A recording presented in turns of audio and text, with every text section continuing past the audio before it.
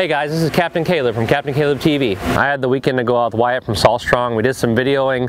We're going to bring you some of our favorite fall tactics and lures. We wanted to start with lures. The thing that makes fall magic is that whenever the cooler water gets here, the winds start coming in and pushing the tide out, then all the tiny bait starts coming out of the marsh and out of the grasses and whatnot around the bay, and it starts migrating across the bay to head out to the Gulf.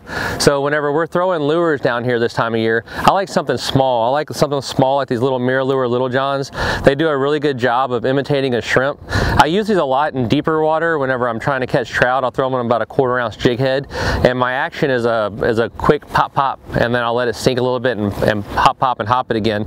And then I'll use it in shallow water for redfish as well. If they're really tailing and they got their nose in the mud, then I'm not trying to throw anything middle of the water column at the top. I want it on the ground.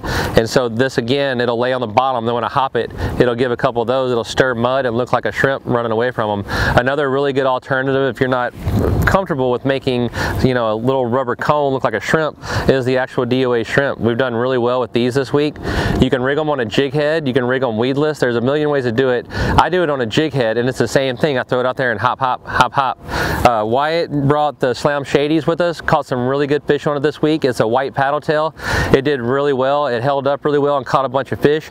My personal favorite is the DOA 3-inch cow shad. It's very similar to the design of the Slam Shady. It just, you know, what's your confidence bait? And this is mine.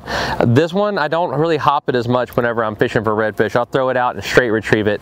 So it's something I can use for sight casting, and something I can use that's quick and efficient. I can throw it out and just bring it straight back. I've used it a lot for kids. I use it a lot for, you know, the less experienced people on the boat. Just throw it out, bring it straight back near a redfish, and bam, they'll hit it. All right, so to wrap things up, the main profiles that we're using this time of year are small ones, 3 inches, 3.5 inches, about as big as I'm going to go. I'm going to use the small DOAs, or you can use the little Slam Shady paddle tails.